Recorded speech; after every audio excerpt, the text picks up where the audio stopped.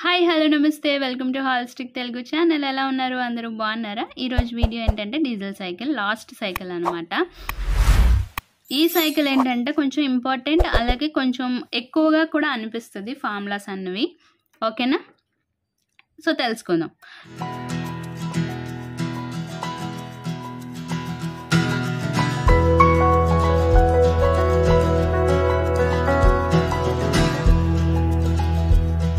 Diesel cycle is also known as the constant pressure cycle at heat supply.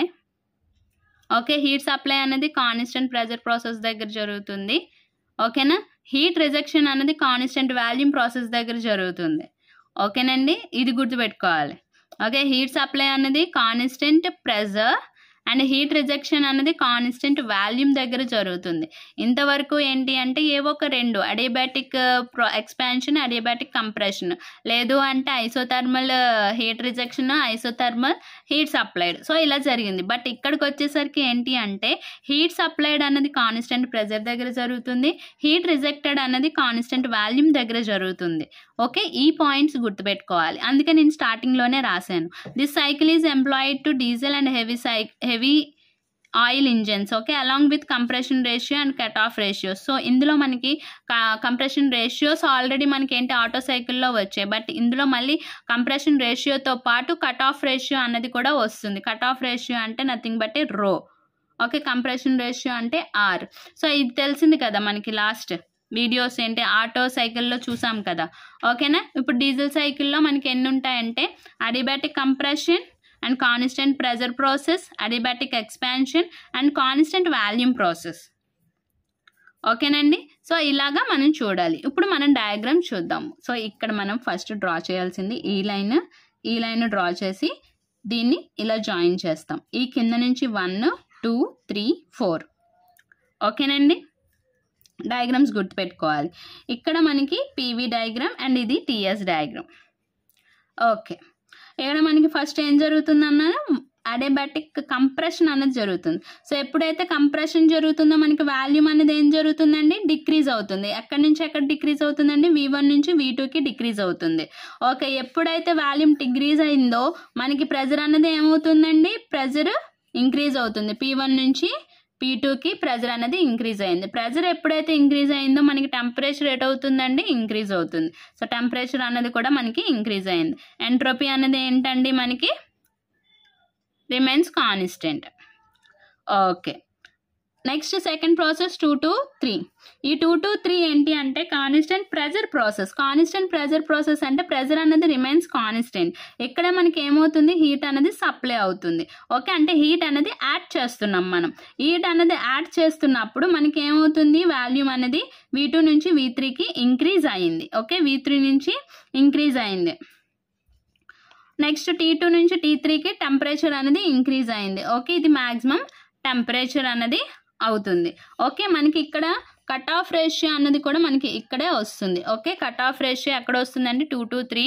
So ప్రాసెస్లోనే మనకి cut off ratio అన్నది వస్తుంది. Okay, next 3 to 4 expansion, adiabatic expansion. Adiabatic expansion ఏంటి అంటే volume అన్నది 3 నుంచి 4కి increase అవుతుంది. ఓకే, 3 నుంచి 4కి ఇంక్రీజ్ అవుతుంది. నెక్స్ట్ ప్రెజర్ అన్నది కూడా మనకి ఏమవుతుంది, P3 నుంచి P4కి డిక్రీజ్ అవుతుంది. నెక్స్ట్ టెంపరేచర్ అన్నది T3 నుంచి T4కి డిక్రీజ్ అవుతుంది. సో ఎంట్రోపీ అన్నది కాన్స్టెంట్గా ఉంటుంది. ఓకే, నెక్స్ట్ 4 to 1 ఏంటి, constant volume process. So volume అన్నది ఏంటి, కాన్స్టెంట్గా ఉండాలి. ఓకే, కాన్స్టెంట్గా ఉంది. ప్రెజర్ అనేది P4 నుంచి P1కి డిక్రీజ్ అయింది. ఓకే, టెంపరేచర్ అనేది ఏమైందండి, T4 నుంచి T1కి డిక్రీజ్ అయింది. ఓకే, ఎంట్రోపీ కూడా మనకి S4 నుంచి S1కి డిక్రీజ్ అయింది. సో ఇలా మీరు రాయాలి. ఓకే, మనం ఇప్పుడు ప్రాసెస్ 1 ఇక్కడ ఏదైతే చెప్పానో నేను అదే. Pressure increases from P1 to P2, temperature increases from T1 to T2, volume decreases from V1 to V2. Okay, compression ratio అనేది ఇక్కడ వస్తుంది, ఎందుకంటే కంప్రెషన్ అనేది జరుగుతుంది కాబట్టి RC equal to V1/V2. Okay, so next process 2 to 3 constant pressure heat addition by applying a hot body to cylinder. So pressure అనేది remains constant, temperature అనేది increase అవుతుంది T2 నుంచి T3కి, అదే హైయెస్ట్ టెంపరేచర్. ఎంట్రోపీ అనేది S2 నుంచి S3కి increase అయింది. Cut off ratio అనేది introduce అయిందని చెప్పాను కదా, రో equal to V3/V2. Next process 3-4 adiabatic expansion. Air expands adiabatically so that pressure and temperature decreases. Okay. And 4-1 constant volume heat rejection. Heat అనేది reject అవుతుంది at constant వాల్యూమ్ దగ్గర and cycle reaches the original condition. Okay. Work done అంటే ఏంటండి మనకి heat received minus heat rejected. Heat received అంటే ఇక్కడ CP into T3 minus T2. Heat rejected constant volume కాబట్టి CV into T4 minus T1. Okay. Efficiency formula ఏంటి, work done by heat supplied. Work done ఎంత మనకి CP into T3 minus T2 minus CV into T4 minus T1 divided by మనకి ఏంటి work in అంటే heat in అంటే మనకి heat రిసీవ్డే కదా, CP into T3 minus T2. So మనం simplify చేస్తే మనకి ఏం మిగులుతుంది, 1 minus 1/gamma T4 minus T1/T3 minus T2 అన్నది వస్తుంది. So CP/CV equal to gamma. But మనకి ఇక్కడ ఏం మిగులుతుంది, CV/CP అనేది మిగులుతుంది. అంటే దాన్ని మనం ఎలా రాసుకోవచ్చు, 1/gammaగా రాసుకోవచ్చు. అందుకే నేను 1/gammaగా రాసుకున్నాను. ఓకే.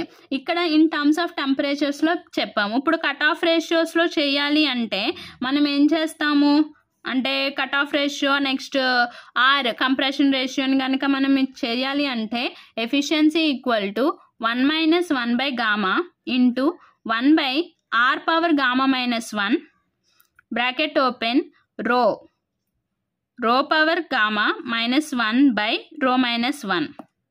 ఓకేనండి. ఇది ఎఫిషియన్సీ ఏంటి, డీజిల్ ఇంజిన్ యొక్క efficiency formula. Cut off ratio అంటే కంప్రెషన్ రేషియో అంటే R ఈక్వల్ టు మనకి VS ప్లస్ VC/VC. లాస్ట్ వీడియోలో అంటే ఆటో సైకిల్లో కూడా మనం నేర్చుకున్నాం కదా. ఓకే. VS అంటే ఏంటి, స్వెప్ట్ వాల్యూమ్. స్వెప్ట్ వాల్యూమ్కి మనకి ఫార్ములా ఏంటంటే π/4 D²L. ఓకే. రో అంటే cut off ratio V3/V2. So మనకి ఈ ప్రాబ్లంలో కట్ ఆఫ్ రేషియో రో equal to 1 plus K into R-1 అని కూడా ఇస్తాడు. అంటే కట్ ఆఫ్ రేషియో K అంటే ఏంటంటే స్ట్రోక్ లెంత్ ఇన్ పర్సంటేజ్లో ఇస్తాడు అనమాట K. ఓకే. ఇలా కనుక ఇస్తే మనం ఈ ఫార్ములాని యూజ్ చేసి ప్రాబ్లమ్స్ అన్నవి చేయాలి. ఇంకా ఈ యూనిట్ నుంచి మనం నేర్చుకోవాల్సింది ప్రాబ్లమ్స్ ఒకటే. ఓకేనండి. ఇది ఈ వీడియో కనుక నచ్చినట్టయితే లైక్ చేయండి, షేర్ చేయండి. అలాగే మన ఛానల్ని ఫస్ట్ టైం కనుక చూస్తున్నట్టయితే ప్లీజ్ అండి సబ్స్క్రైబ్ చేసుకొని పక్కనే వచ్చిన బెల్ ఐకాన్ని కూడా ఓకే చేయండి. సో నేను ఇలా చెప్తున్నానని వేరేలా అనుకోవద్దు, ఎందుకంటే మనకి టైం తక్కువ ఉంది కాబట్టి. మీరు ఏం చేస్తారంటే జస్ట్ నోట్స్ని మీరు ప్రిపేర్ చేసుకోండి. ఇలా ప్రిపేర్ చేసుకున్నాక నేను లాస్ట్ వీడియో అంటే యూనిట్ లాస్ట్ వీడియోలో నేను చెప్తాను ఎలా ప్రజెంటేషన్ అనేది ఇవ్వాలి అన్నది. ఓకేనండి. Thank you for watching.